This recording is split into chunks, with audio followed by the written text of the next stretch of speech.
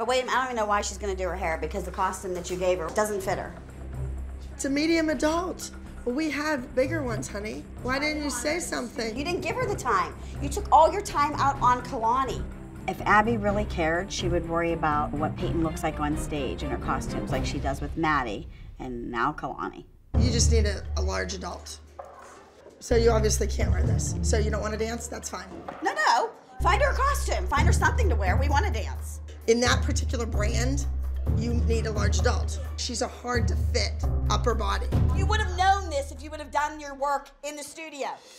Where's her custom costume like everybody else gets in this room? Has she ever had a beautiful custom costume when she traveled with this team? No, because I don't care anymore. Why? It's not worth the aggravation. For you to talk to me this way? Me? You bring it upon yourself by treating us this way. By bringing Kalani in, she's not your student.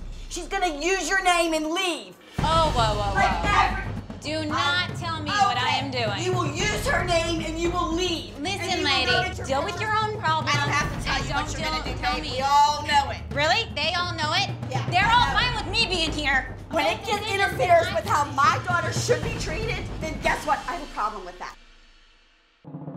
You choose to treat her. That is a classic example of what we don't want to sound like. This is just terrific. We're about to go out for Nick's solo, and Abby's dressing room sounds like a rowdy bar fight. ALDC is falling apart at the seams. Nick's got this in the bag.